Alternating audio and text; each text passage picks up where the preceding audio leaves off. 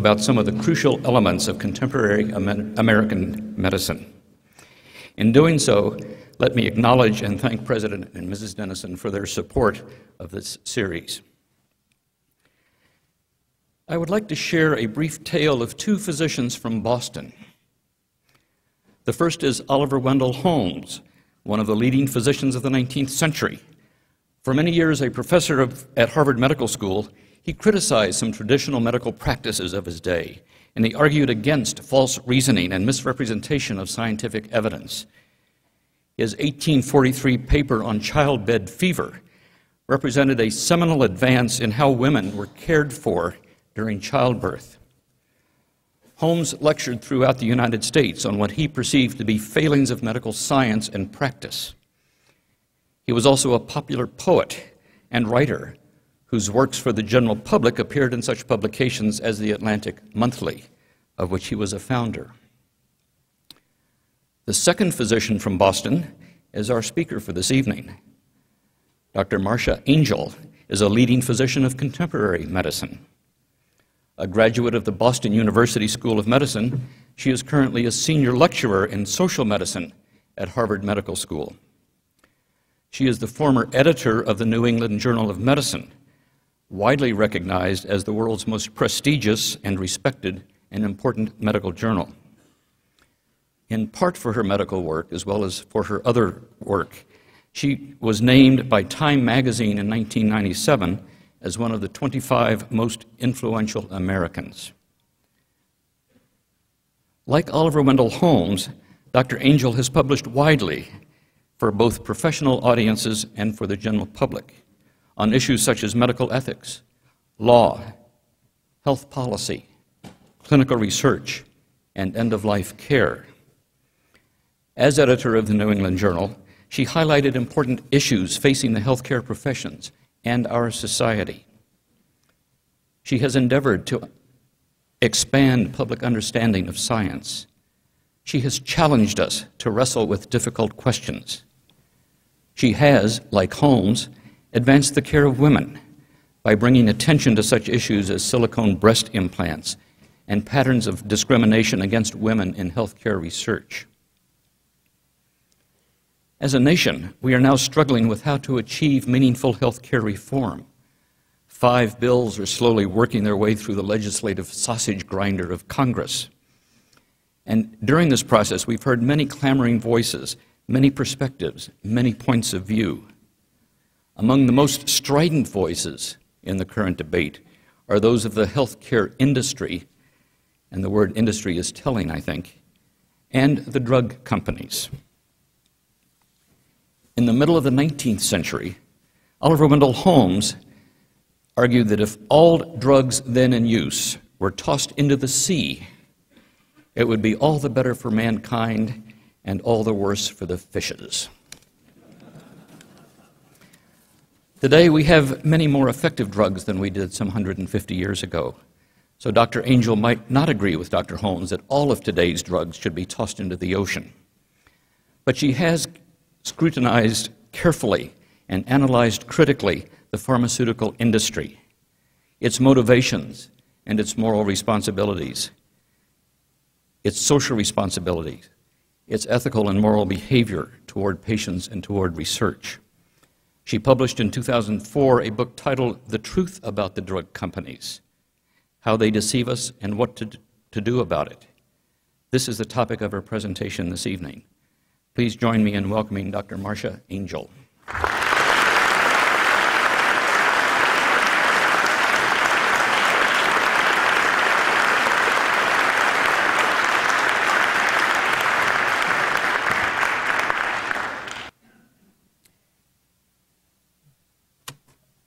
I think my talk is missing. I think you have it.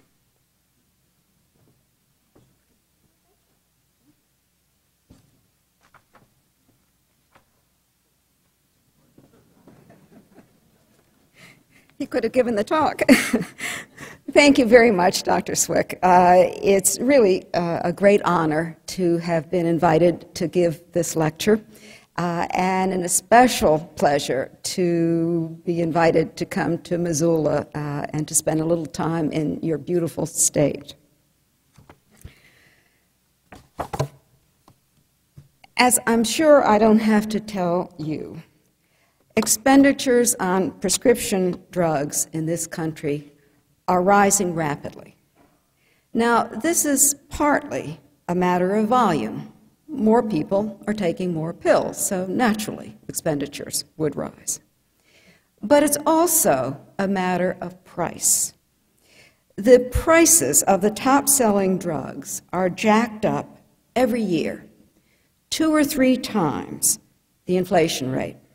Now, the United States is the only advanced country in which that can happen because other countries regulate drug prices in some way, but we don't. The increase in drug expenditures has real consequences for people.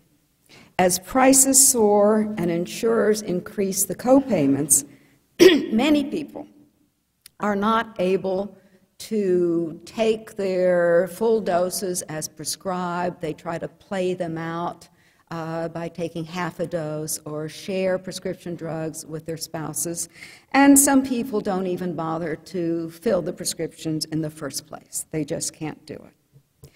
Consequently, public esteem for the pharmaceutical industry in the U.S. is only slightly higher than for the tobacco companies. Adding to the sinking reputation of the industry is the fact that nearly every large drug company has recently paid huge fines to settle charges of illegal activities. This year, Pfizer pleaded guilty to charges of fraudulently marketing drugs and was fined $2.3 billion, that's billion with a B, which included the largest criminal fine ever levied against any company. Pfizer's not unique. Most of the big drug companies have been charged with similar kinds of illegal practices. Moreover, several top-selling drugs, such as Vioxx, were promoted widely after they were known to be unsafe.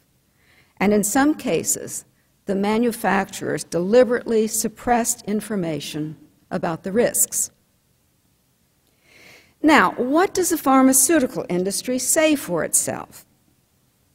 It presents itself very differently as a public-spirited scientific enterprise. It maintains that its primary purpose is to discover important, innovative drugs and bring them to market, and that it does so at considerable risk. It also maintains that prices must be high to cover its huge research and development, that is R&D, costs. This implies that drug companies spend most of their sales income on R&D and afterwards have only enough left over for modest profits. Is any of that true? In my remaining time, I'll present an overview of the industry, which, as you'll see, is very different from the way it presents itself. Then I'll close with a few words about its enormous influence on medical practice and public policy, particularly the current health reform efforts.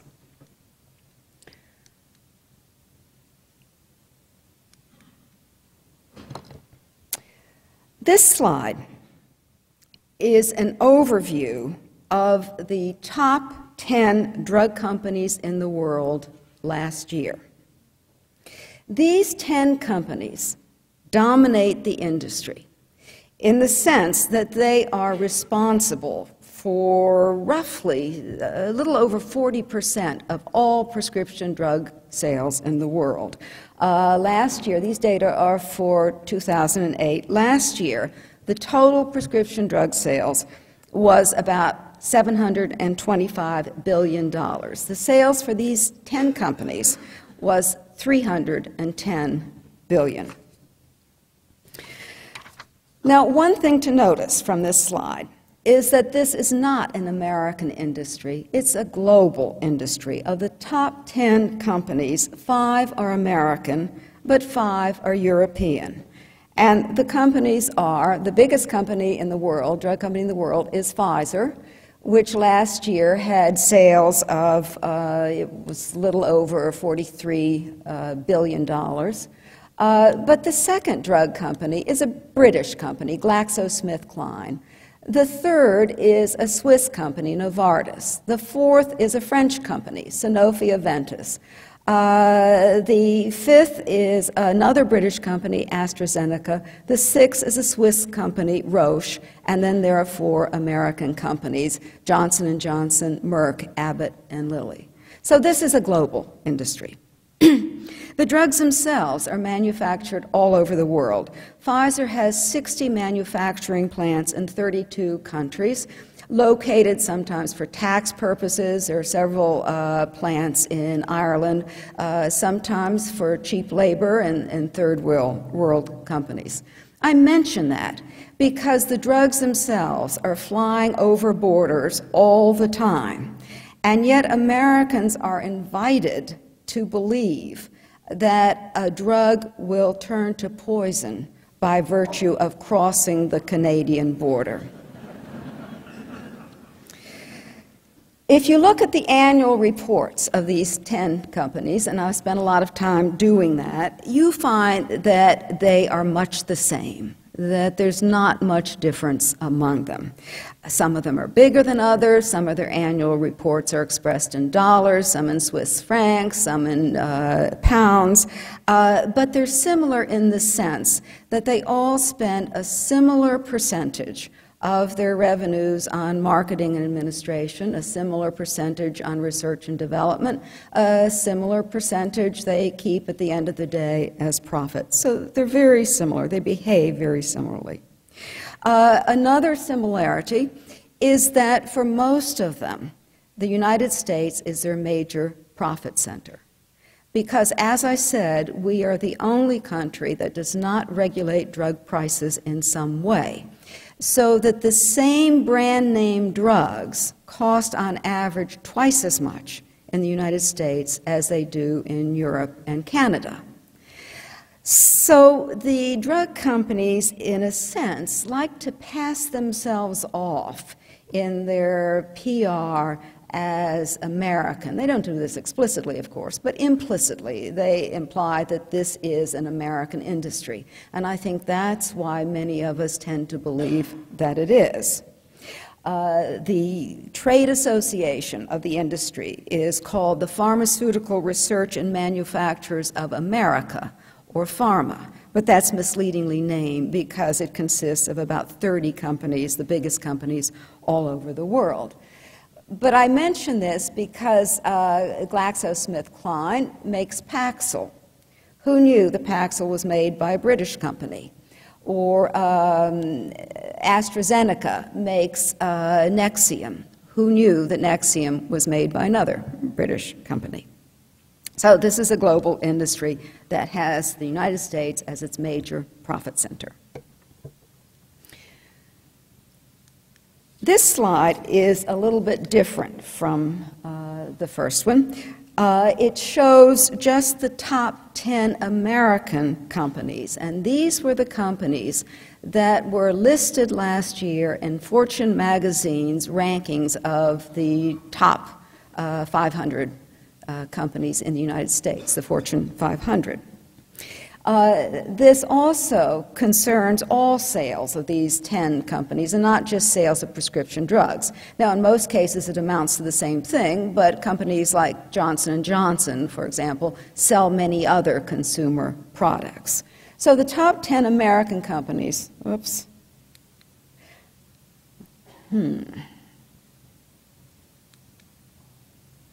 The top 10 American companies consisted of, last year, of Johnson & Johnson was number one, then Pfizer, Abbott, Merck, Wyeth, Bristol-Myers Squibb, Lilly, Schering-Plough, Amgen, and Gilead Sciences. The last two are technically biotech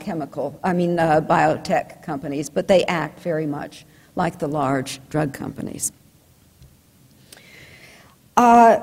This may be the most important slide I'm going to show you tonight because it shows you the vital statistics of these top 10 American drug companies. The first thing to notice is the phenomenal profit margin. Last year, these 10 companies had profits of $49 billion. They had sales of 269, I think that says, but profits of $49 billion, or 18% of their sales income. That compares with less than 1% last year for all of the Fortune 500 companies. 18% versus less than 1%, 0.9%. So this is a phenomenally profitable industry.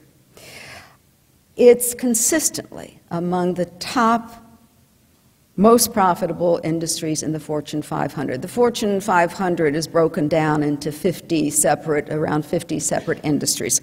And the pharmaceutical industry is almost always number 1 or 2. I think one year it was number 3. Last year it was number 2. Consistently among the most profitable of the Fortune 500 industries. So how can this be a risky industry if year after year it's number 1 or 2 in the country? The next thing to notice is the huge expenditures on marketing and administration. Last year that amounted to $83 billion, or about a third of their sales income went to marketing and administration.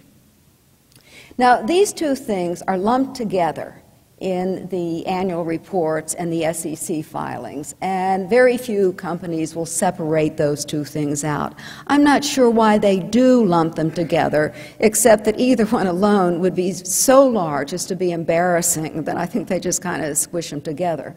But there is reason to believe, I won't go through the estimates, but there's reason to believe that last year, when the total for marketing and administration was $83 billion, $70 billion went to marketing, $13 billion, this is roughly, $13 billion went to administration.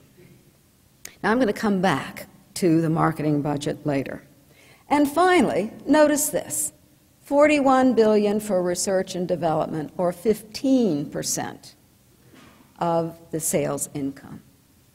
Now, $41 billion is a lot of money, but it's less than half what they spent on marketing and administration, and it's less even than they kept in profits after all of their other expenditures. So when drug companies say that high prices are necessary to cover their high R&D costs, that's not quite true. Their high prices are really necessary to cover their enormous marketing and administrative expenditures and to maintain their obscene profits. This is maybe the most important take-home message for this evening. Now, what are we getting for all of this money? What is the output of this industry?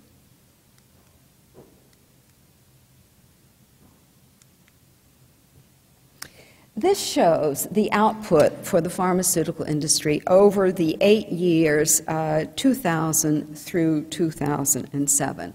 And I have to give you a little background first.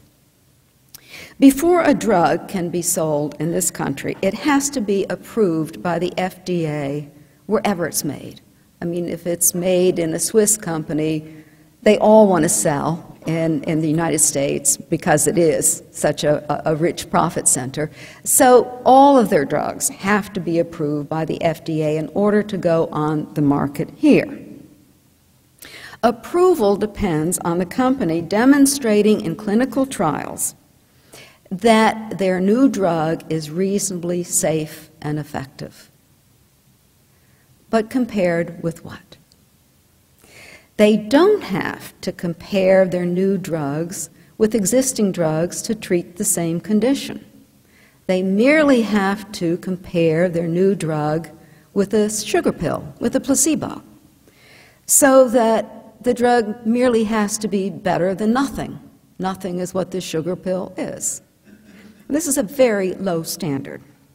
People usually think that FDA approval means that a drug offers something better, that it wouldn't come on the market. unless it offers something better. But for all we know, every drug that comes on the market to treat a particular condition is worse than the one before. We have no way of knowing. Is it better? Is it worse? Or is it much the same? All we know is that it's likely to be more effective than a placebo. When the FDA classifies the drugs it reviews, it does so. When it reviews a new drug application, it classifies the drug in two important ways. First of all, it classifies the drug in terms of whether it's a new drug at all. That's called a new molecular entity, NME. Whether it's a new molecular entity or whether it's just an old drug, often in combination with another old drug. Then they get a new patent and they call it something different. Or maybe a new dosage form. So the FDA classifies it. You can see it on their website. Is this a new drug, a new molecular entity, or is it not a new molecular entity? And the second way that the FDA classifies drugs it reviews is according to whether it's likely to be an improvement over existing drugs already on the market to treat the same condition. So let's look at the yield over those 8 years. In those 8 years, there were 667 new drugs approved that came on the market. But only, is this working?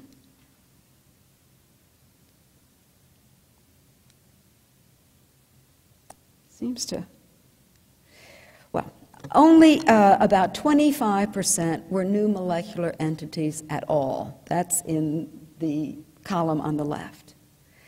The other 75% were simply old drugs, rejiggered in some way. And even more startling, only about 20% were considered likely to represent improvements over existing drugs already in the market. And they are the 75 in red of the new molecular entities and the 49 in red of the non-new molecular entities. These 20% were considered likely to be improvements. The 80% were considered unlikely to be improvements. There were already drugs on the market that do about the same thing. So, in terms of innovation, over those 8 years, only about 11% could be considered truly innovative, and those are the 75 that were new molecular entities judged likely to be improvements. Only those 75 out of the total of 667. The 446 in the column on the right, the blue, were drugs that were not new drugs and not considered likely to be improvements. This is the major output of this mighty industry. These are drugs that are called Me Too drugs. And this is the major output of the industry. They are trivial variations on existing drugs. There are whole families or classes of Me Too drugs. You've probably all heard of Lipitor. It's a Me Too drug, one of 6 very similar cholesterol-lowering drugs of the statin type. You've also probably heard of Celexa, also a Me Too drug, one of 5 antidepressants of the SSRI type. Since Me Too drugs are rarely compared with others in the same class at equivalent doses, there's no way to know whether one is better or worse than another. Probably there's the same, but there's no way to know. Why are Me Too drugs the major output of the pharmaceutical industry? First, they cash in on already established lucrative markets. They tend to target vague, chronic conditions in essentially normal people. Conditions like erectile dysfunction, or acid reflux, or shyness.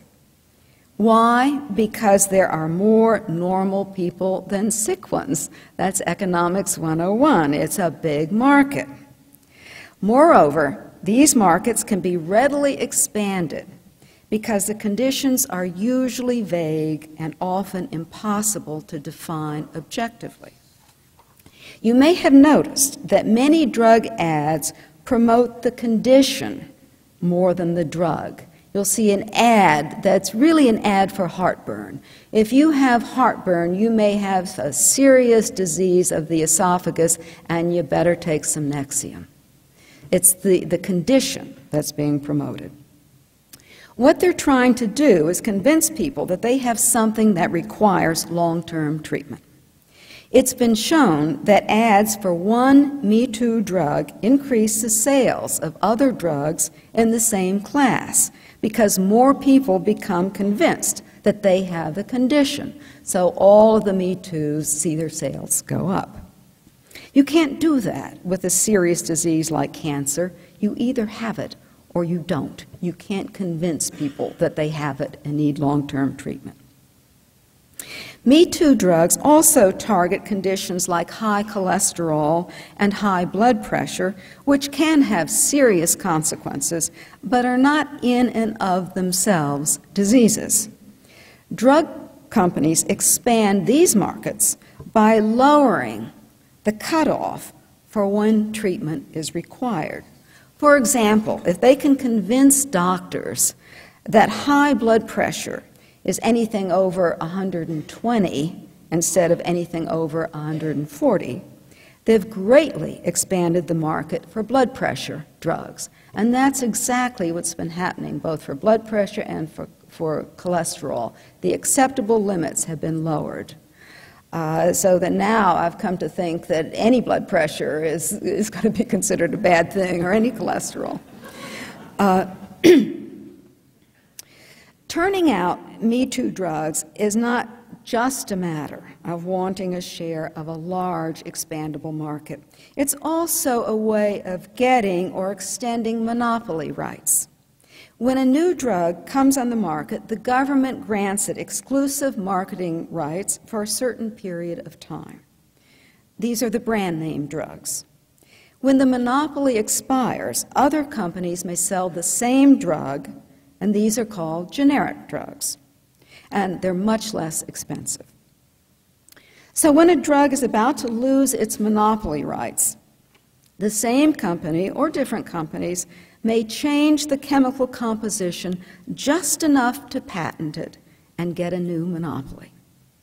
That's relatively cheap and easy to do and very lucrative. Prozac, for example, the first of the SSRI antidepressants, which is now available as a generic for pennies, was quickly followed by Paxil and Zoloft and Celexa and Lexapro, all Me Too drugs. Most advertising is for Me Too drugs trying to persuade people, first of all, that they have the condition, and second, that one is better than another, even though there's seldom evidence to that effect. Where do prescription drugs come from? Several analyses have shown that the innovative research was not done in the companies that sell the drugs, the early discoveries, but in NIH-funded laboratories, mainly in universities and at the NIH itself. And there have been several studies looking at this, and they all converge on the same conclusions, that about 55% of the important research came from NIH-funded labs, 30% from foreign labs, usually government labs, and only 15% from the companies that make and sell the drug, that manufacture the drug. The drug companies license many of their drugs from universities or from startup biotech companies, and that's especially true of the innovative ones. Even among the Me Too drugs, the progenitor was usually based on NIH-funded or foreign research. I mentioned Lipitor. The progenitor of Lipitor, the first of those cholesterol-lowering drugs, was a drug called Mevacor, which was manufactured and sold by Merck. It came on the market in 1987, and it's now available for pennies as generic lovastatin. This drug, Mevacor, was based on NIH-funded research done at the University of Texas and also research done in Japan. Once Mevacor was on the market, it was a simple matter for companies to essentially copy the essential kind of drug and turn out the Me Too drugs one after the other. Now, you might say, okay, what's wrong with that?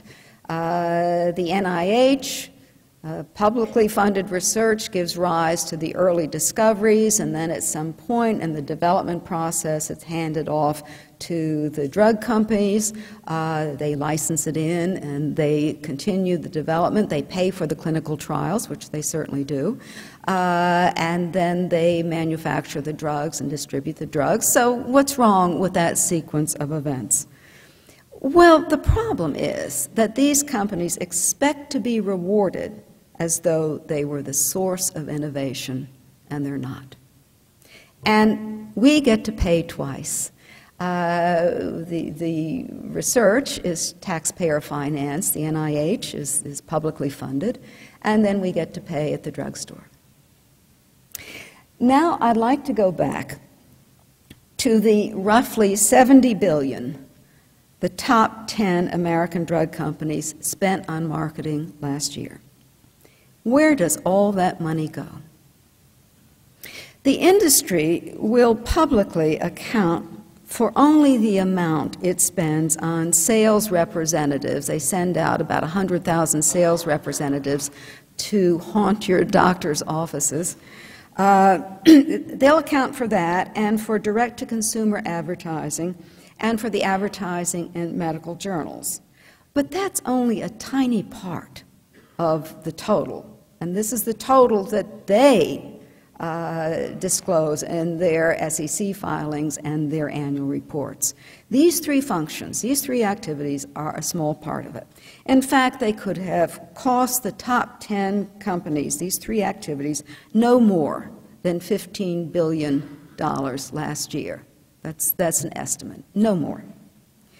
That left $55 billion unaccounted for. $55 billion totally unaccounted for. This is a lot of money to leave lying around without a word about what it's for. It is the elephant in the living room. So where does that money go? Well, we can make some guesses, and here's sort of a list of guesses. We know that the pharmaceutical industry has the largest lobby in Washington. They give generously to political campaigns. So on the left here, we can see that, oh, there it works again, that's probably a part that comes out of their marketing budget. Political contributions, front groups, patient advocacy groups, political policy groups. They set up a lot of what's called AstroTurf groups. These are groups that are supposed to look like grassroots organizations, but they're really front groups for the industry. They give gifts to institutions and community and cultural organizations. If you look at the donors to Harvard Medical School, for example, in the Dean's report of gifts to Harvard Medical School, you find right up in the top few donors some of the major pharmaceutical companies. But that's a lot of money, but it's not $55 billion. Where does the $55 billion go? Well, I think it goes mainly here, into the education of doctors. Drug companies pay for most continuing medical education, which doctors have to get in order to keep their licenses, their state licenses. They pay for most of that. They sponsor most of the big professional societies. They subsidize their meetings. They pay for other medical conferences, educational materials, gifts, meals, junkets. No doctor has to pay for any of his own meals if he doesn't want to. In fact, everywhere two doctors are gathered together, so too is the pharmaceutical industry. This is a lot of money. Well, why Why all this largesse to doctors? It's simple. They write the prescriptions. Prescription drugs require prescriptions. And they do the clinical research. They write the papers and textbooks. They teach the medical students. They provide the continuing medical education. It is important to win the hearts and minds of the physicians. The medical profession has largely abdicated its responsibility to educate its own, to educate doctors about the use of prescription drugs, and they've abdicated that responsibility to companies with a clear conflict of interest. In fact, the companies know it's marketing, not education. If you look at those annual reports, they don't have an education budget. It's marketing, and that's what it is. It's self-evidently absurd to look to a company for unbiased, impartial information about a product it sells. And we know that in other walks of our life. If we want to know whether to buy a Toyota or a Honda, we don't ask the Honda dealer. We know better than that. And yet doctors will pretend that a drug company can provide education about the products it sells. Also, it's useful in this regard to follow the money. If you want education, if you want to take tennis lessons or French lessons, does the teacher pay you? No, you pay the teacher. But here, the drug companies are paying doctors for this ostensible education that they're providing. And that tells you the real nature of the transaction. They are buying access to the medical profession, and they are buying their hearts and minds. Now, some doctors believe that drug companies don't influence them, but they do. There's been plenty of research showing that. They influence them not only in terms of clinical practice, but in terms of research and education as well. So this has real consequences. Now I'd like to turn back here to lobbying and political contributions and the industry's influence in Washington. The pharmaceutical industry has for years, as I said, had the largest lobby in Washington, D.C., and it nearly always gets what it pays for. As just one example of getting what it pays for, look at the Medicare drug benefit.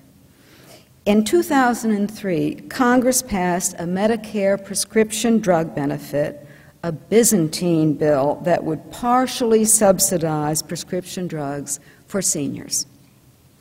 It contained an extraordinary provision. Medicare, in that bill, was expressly prohibited from using its purchasing power to negotiate prices or to set up formularies of the best drugs. It had to pay, said the bill, whatever the companies or the private middlemen chose to charge. To appreciate how extraordinary that provision was, you should know that Medicare does negotiate doctors' fees and hospital payments, but doing the same with prescription drugs, with drug prices, was ruled off the table. You should also know that other government agencies, such as the Department of Defense and the Veterans Affairs System, do bargain for drug prices and get some of the lowest prices in the country. But Medicare, which was about to become the biggest purchaser of them all, was forbidden from using its purchasing power. The person most responsible for pushing this peculiar bill through Congress was Representative Billy Towson, chairman of the House Energy and Commerce Committee. Shortly after its passage, he retired from Congress, and shortly after that, was rewarded by being named CEO of PhRMA, the Pharmaceutical Industries Trade Association, at a salary of $2 million a year.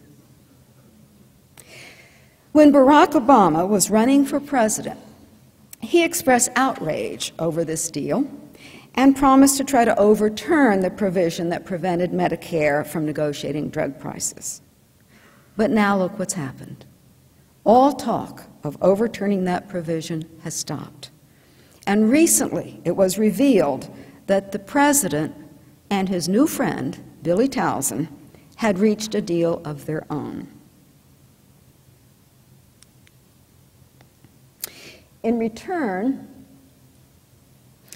for leaving that provision unchanged and continuing the ban on Americans buying drugs in Canada, the pharmaceutical industry would support Obama's health reform proposals. It promised to put $150 million into ads in favor of the health reform proposals, and it would contribute $80 billion over 10 years to the effort, most of which would be in the form of discounts on brand-name drugs in the Medicare program. That amounts to $8 billion a year in discounts, which to this industry is small change, and which would probably be offset by the increase in brand-name sales over generics that it would stimulate. I think the administration sold itself too cheaply. But this deal explains why the pharmaceutical industry is now blanketing the airwaves with ads in support of health reform, the new Harry and Louise ads, which is sponsored by, among others, pharma. And once more, it illustrates the enormous political clout of this industry. We need to reform the industry. In my book, which was published in 2004, paperback in 2005, I spend a chapter talking about all of the reforms that would be desirable. So I won't go over all of them, but just mention a couple of the most important. The first, and it would take an act of Congress, the first would be to require that the FDA be able to insist that new drugs be compared with existing drugs to treat the same condition, and not just with sugar pills. This would have enormous ripple effects. It would end the Me Too glut. Now, this would be done as a condition of approval. And the FDA could be given a lot of discretion here. It could say, well, yeah, we'd like to have two drugs in this class on the market. So it's going to come on the market anyway, even though it's no better than the older drug. They might want to say that. There might be reasons for doing that. Or they could say, this new drug is no safer, no more effective, but it's much easier to administer. You can take it once a week instead of 3 times a day. So that comes on the market. You could have fairly liberal decisions about whether a new drug came on the market. But the point is, it should have to be compared with the older drugs to treat the same condition. We need that information, and that should be done as a condition of approval, and it certainly should not be approved if it's worse than an old drug. The ripple effects, it would end the Me Too glut because very few Me Too drugs could meet that standard, I suspect. There would be fewer drugs and better drugs. It would reduce the huge marketing expenditures because most marketing is for Me Too drugs, trying to convince people that these are really wonderful drugs. If you have a genuinely important drug, a genuinely breakthrough drug, you don't have to advertise it on the nightly news every night. Doctors will read about it, they'll prescribe it. The world, it's a cure for cancer, the world will beat a path to your door. So the drugs that are being advertised are these Me Too drugs. If you ended that glut, you would probably greatly reduce advertising. And 3, you would force the industry to do what it claims it's already doing, that is, to put its research efforts on genuinely innovative drugs and not Me Too drugs. So that would have an enormous effect.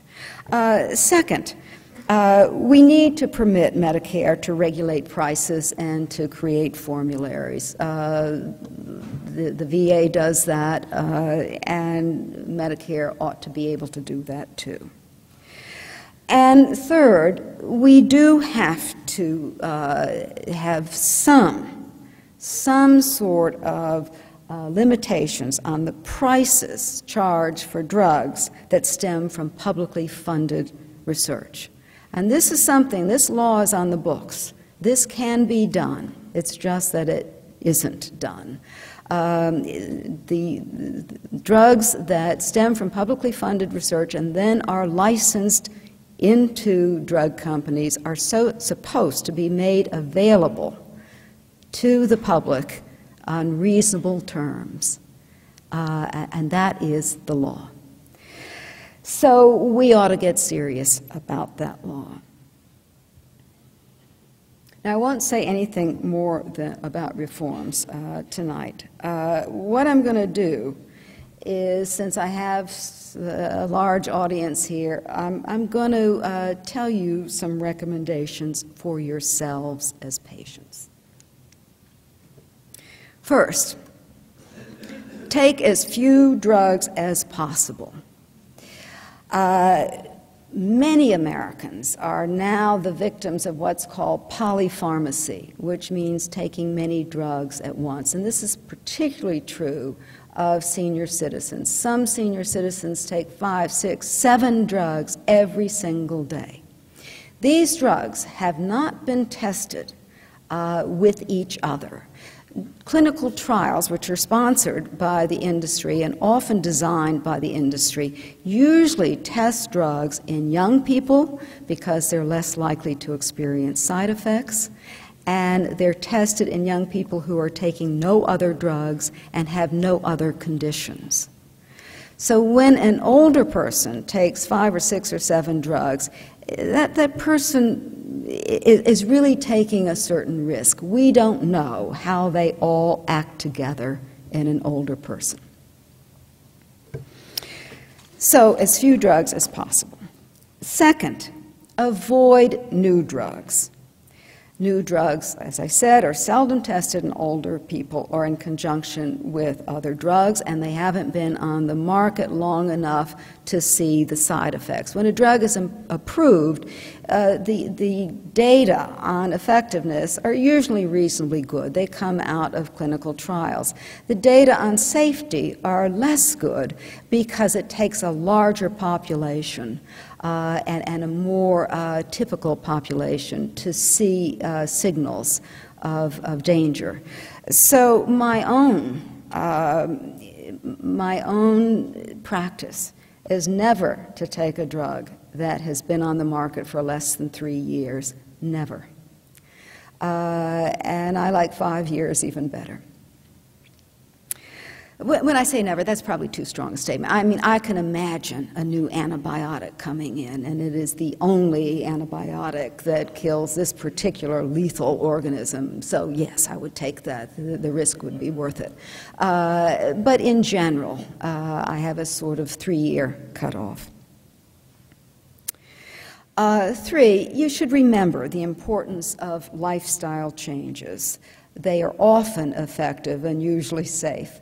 Not many studies, because they are sponsored by the industry, actually compare drugs head-to-head with lifestyle changes. But there have been a few, mainly dealing with type 2 diabetes and the prevention of type 2 diabetes. And when they compare exercise and diet with drugs, the exercise and diet blows away the drugs. Much more effective. So in certain ways, this is the place to go. 4, ignore every single drug ad you see. Push the mute button. Just don't look at those things. Don't ask your doctor whether Nexium is right for you. Okay.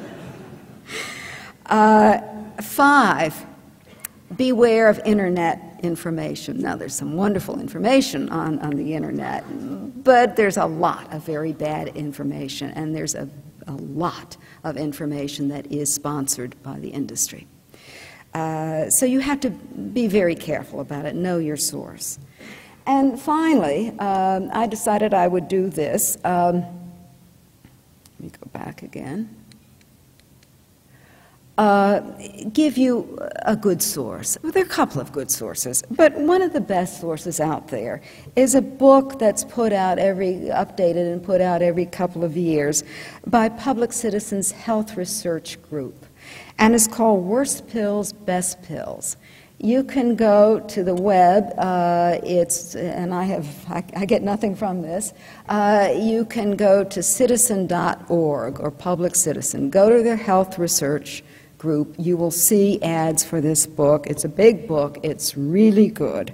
Worst Pills, Best Pills, A Consumer's Guide to Avoiding Drug-Induced Death or Illness.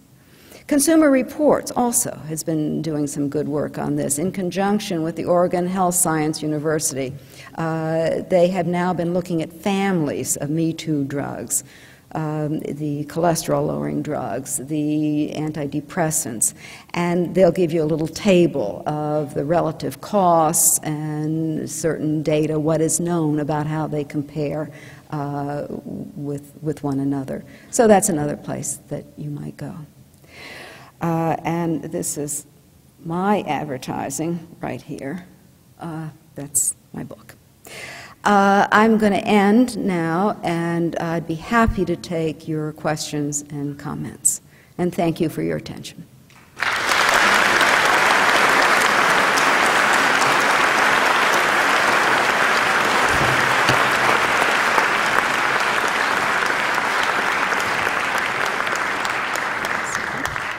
After that marvelous talk, you can see why I wanted to steal her notes.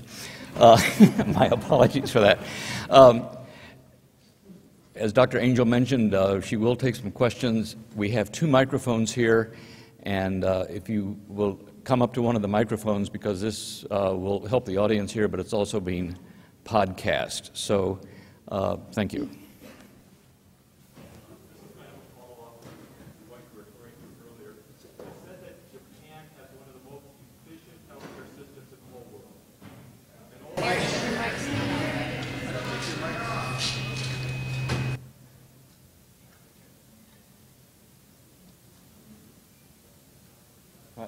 I think they're controlling that from the booth in the back.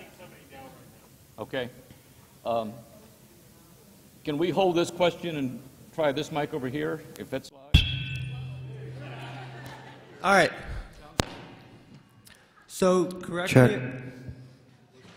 Check. So correct me if I'm wrong, but currently in the United States, the only prescribed drug that patients are able to produce themselves is medical marijuana.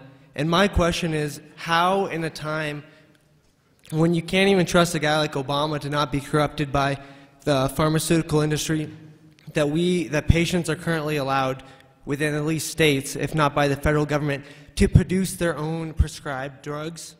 How is that that they are allowed to or not allowed to? How is that possible that within states, governments, that we are currently able to do that if they are prescribed? And how long do you think before the pharmaceutical industry takes control of that and we're no longer able to produce our own prescribed drugs? I didn't know that that was legal in most states. I thought that was still under contention. I think California may have passed a referendum to that effect, but I'm not sure that that is the law in California yet. I think it's being challenged. To my understanding, currently in the state of Montana, as of 2004, that patients of medical marijuana are able to produce their own. I didn't know that. Okay. All right. Well, I would just suggest everyone look into that, because I think that's really interesting. That what other drug that we are prescribed by our doctors are we able to produce ourselves, and that's a really amazing thing, and that how much longer will that continue? So. Okay, I had a comment on the Japanese health system is said to be one of the most efficient health systems in the world. They're also said to have an FDA system that really works. For example, they look at drugs for efficacy and safety, but also, as you were referring to earlier, they look at advantage, whether one drug has an advantage over the other.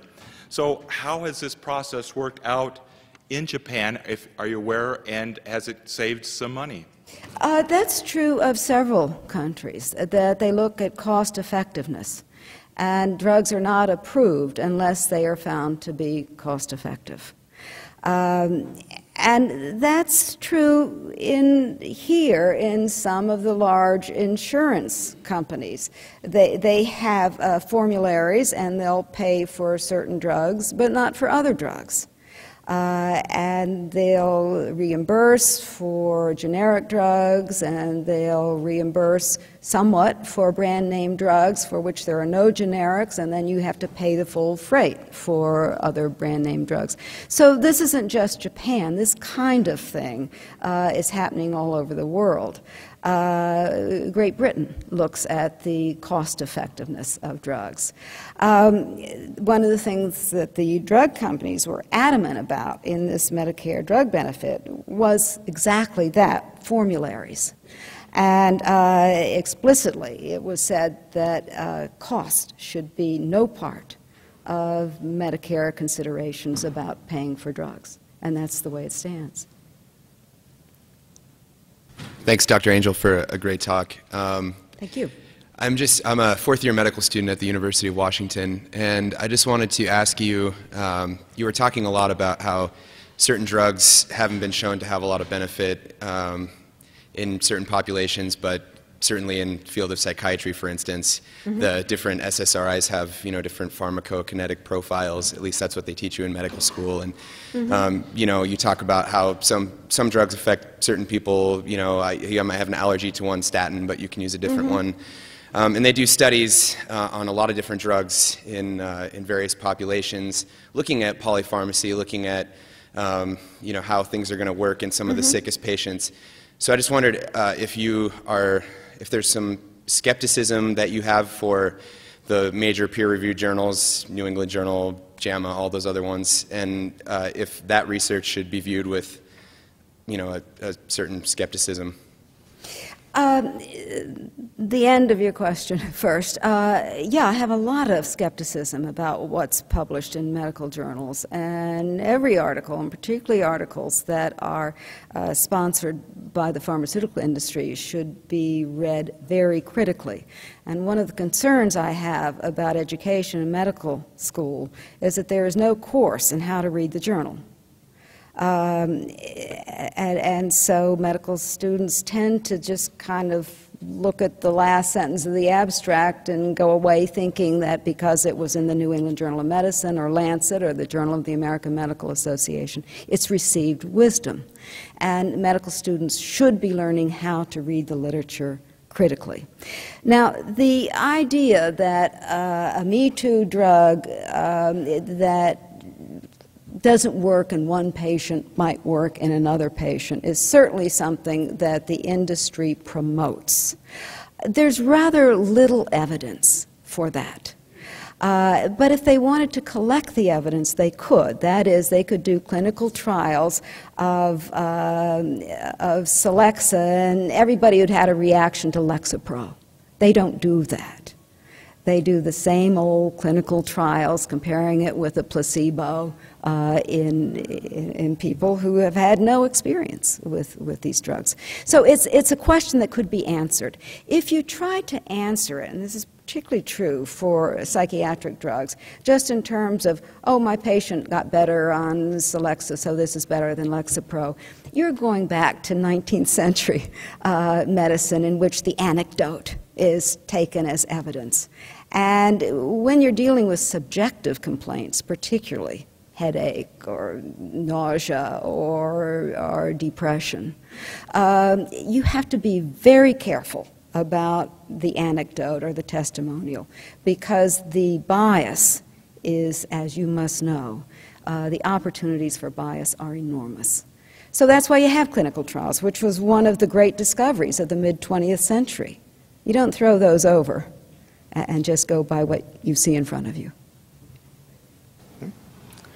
Thank you, Doctor, for taking our questions and the timeliness of your presentation tonight. Tomorrow morning, a jury here in Missoula is expected to reach a verdict against, not necessarily against, but in a case involving Novartis and a drug called Zometa. Yes. In the event of a conviction, it's likely an avalanche of tort litigation will be unleashed on the pharmaceutical industry. I was wondering about your thoughts on that matter. A lot would depend. This is a form of Fosamax, essentially, and what they have found is in large doses, I believe, it can cause something called necrosis of the jaw, in which the jawbone essentially disintegrates. A lot would depend on what they knew and when they knew it, in my mind. The company. I'm not a fan of all tort cases against drug companies or anyone else, and I wrote a book about the breast implant controversy in which I thought there were real problems.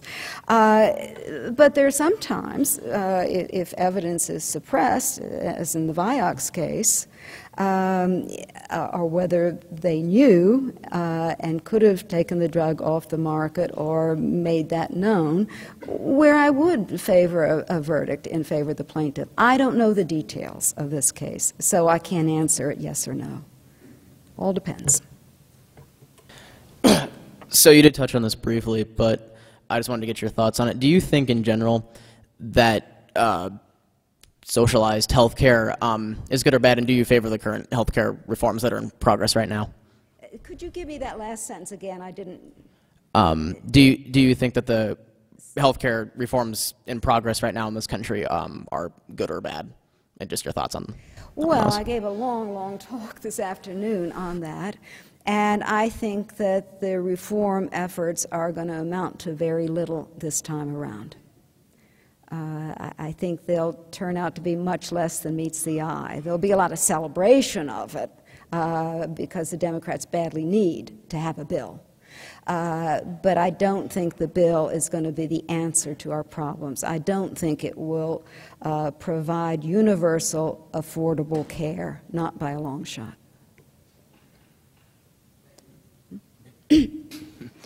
Hi, thank you for coming. I was really interested in kind of the social element involved in your research here, and particularly your attention to consumers kind of remembering the importance of their lifestyle choices and such. And I was really wondering, in light of people paying attention to lifestyle choices and perhaps becoming aware of the dangers in the pharmaceutical companies that you've given light to us today, I was wondering if you've seen any trends along your research about any specific group of people with non-fatal conditions straying from conventional pharmaceutical methods of treatment and resorting to more alternative methods of treatment. Oh, yes. Certainly. Oh, yes. Although they tend to do it when they're fairly well. And if they get crushing chest pain, then they quickly rediscover standard medicine. It's something that fairly well-educated, fairly affluent people like to experiment with. Oh, so in other words, a lot of time people have tried to stray from pharmaceutical methods, but once their symptoms come back strong, they often resort to pharmaceutical methods. Would that be accurate? Many of them. Okay. Many of them. I mean, there's some that Sure. will do coffee enemas and die getting coffee enemas. Some people who follow all the way through. But I think for most people, it's like a insurance policy. If this doesn't work, maybe this will work. Sure. Thank you.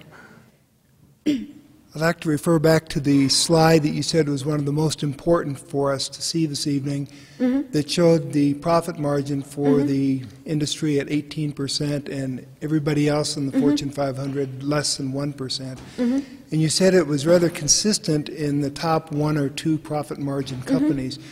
2008 was a particularly abysmal year for the economy. Right. Do you have a sense of what the average profit margin would have been, say, over a 10-year period of time? Yes. Thank you. It's a good question. But I should say that even though the bottom fell out and the 0.9 for all of the industries was very, very low, This does show you how recession-proof the pharmaceutical industry is. Usually, the year before it was 6% for all of the industries. The year before that, about 5%. The Fortune 500 usually goes at around 5%. And the pharmaceutical industry is consistently 3 to 6 times higher.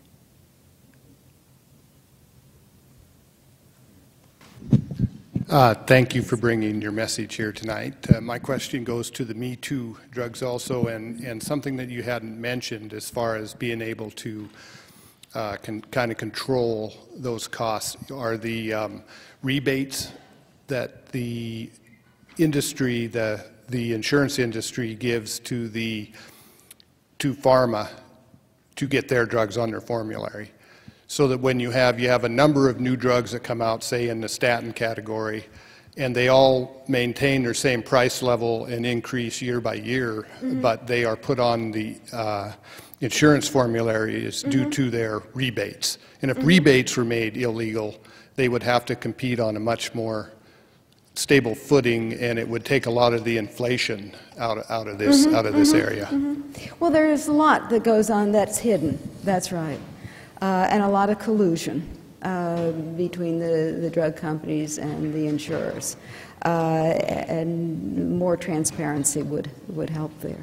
I'm the pharmacy director at a community health center, and with that position I have access to what is called the 340B price, which is similar to like the veterans price or the public health price. And in some areas we see just tremendous differences between where we buy at the bottom and where a retail pharmacy may be buying, and I think that also would be very indicative of where those rebates are going. And in some cases, that difference can be so high that at a 25% copay on a drug in the Medicare plan, that person may be paying almost the entire amount that the insurance company is paying for it. And then in the donut hole, the insurance company would actually be making a huge profit on what that patient is paying on that drug because of the rebate that they're getting. So it again is one of those hidden things that causes inflation to just spiral out of control. Right. Thank you. Her book, Chemical Exposure and Disease, Dr. Jeanette Sherman writes of the growing population of intellectual cripples in society caused by environmental exposures. A local Missoula pharmacist said to me not long ago, and I quote, "We're killing people with our pharmaceuticals." So I would like to hear your comment on that. And on a second issue, in Minnesota, just a few years ago, I couldn't help but notice the tremendous number of very, very obese people coming out of large mainstream food stores. And when I mentioned this to a registered nurse who'd practiced nursing for about 40 years, she said, "That's not obesity per se, that's malnutrition." So the killing of people with pharmaceuticals and the effects of our deficient food supply in terms of obesity.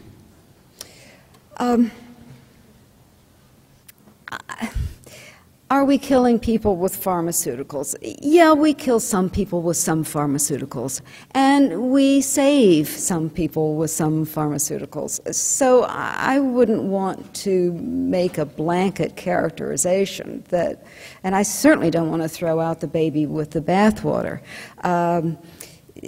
Franklin Roosevelt, FDR, died of a stroke from uncontrolled hypertension. He was maybe 63, something like that. Nowadays, hypertension can be controlled. A death from hypertension is bad medicine. It does not have to happen.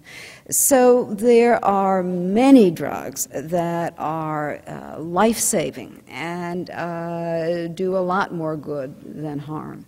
But unfortunately, we are now seeing an increasing number of drugs that are shown to be unsafe and stay on the market even when the companies see some evidence that they're unsafe.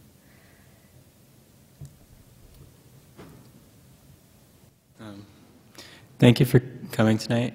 I was wondering if you had any advice for any future graduates of the University School of Pharmacy in terms of helping to correct the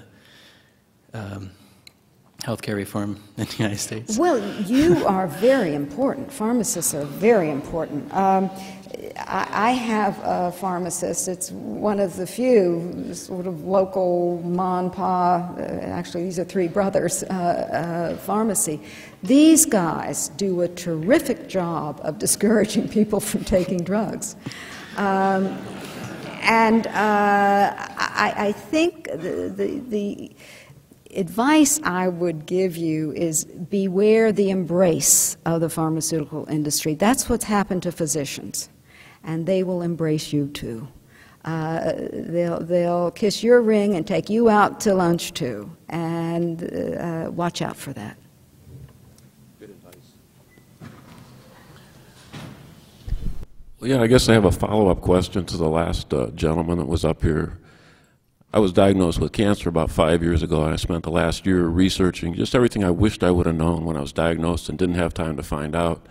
And one of the topics I came across was iatrogenic death. So what this is, if you never heard of this is people that enter into the healthcare system expecting to get better, but instead of getting better, they end up dead. You know, it's right up there on the last line of your slide. So I've been looking for the latest research on this. It's been very difficult to find. The last thing I could find was 1990 in the Journal of the American Medical Association. It was you're familiar with the study. Yes, so that was 200,000. Yeah, 248,000 people a year. No, I think they said 100,000. Well, this one, now it's 248,000. There's different estimates. Okay. But anyway, that's my question, is whether or not you're aware of, do they even look at this stuff anymore? Because I just haven't been able to find anybody that's doing this research to find out what the extent of the problem is, and I wondered if you could direct me in that direction of that latest research. I'm surprised you can't find more about it. I think if you Googled iatrogenesis, you would find a lot of information, or go to the NIH, the National Library of Medicine website, go to PubMed, you would find it. I have done all, you know, I've looked at this, I've really been looking for it, so I've taken those steps, and it's, I don't know, you know, it's just it seems like it's not something that anybody is interested in having that information come out. You don't know of any recent studies that people have done that?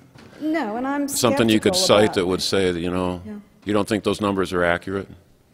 I think it's very hard to get such numbers, and there are a lot of iatrogenic deaths. I don't want to minimize that, but I think it would be very hard to come up with a number. I think what it underscores, though, is the danger of getting into the medical system if you don't need to be there. Hospitals are no place to go if you're not there for a bona fide condition that requires treatment, if the benefits are not greater than the risk, because there's always a risk of error in any human endeavor, and there is in hospitals too. You haven't seen any recent research on that, though? Time is getting short.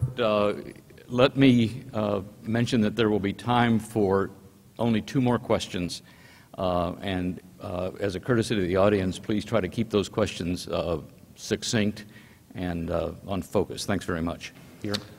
I recently heard a study that said that 7% of college students use Adderall to increase their academic capabilities, and I was wondering that 70% of what? 7% of college students use Adderall to increase their academic capabilities, and I was wondering what your professional opinion and if you knew anything about the possible side effects, or just with the limited research that's done, if you're aware of that at all. I've heard the same figure that you have heard, and of course this is really bad practice to take a drug for such a reason.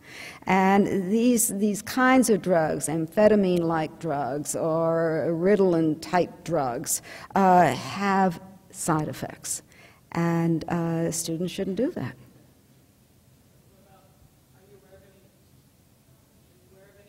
Logical side effects that can go along with the use of amphetamine? We have a neurologist here. That's a good question. The short answer is yes, her advice is very good. Avoid those drugs. One last question over here. We obviously need greater regulation of the pharmaceutical industry. Do we need more than greater regulation? Do we need a stronger role of the government in funding and controlling research and marketing? I think that this is an industry that probably could be regulated even while it remained an investor-owned private industry. I think what needs to be done is pretty clear to regulate it. There are people who believe it shouldn't be a private investor-owned industry and that the NIH should take over this function of discovering and developing new drugs. I don't feel as strongly about this as I did. I recognize you from my talk about the health care reform this afternoon. I don't feel as strongly about this as I did about getting rid of the private insurance industry. I think it could be regulated from the outside and behave more responsibly. And with that, please join me in once again thanking Dr. Marcia.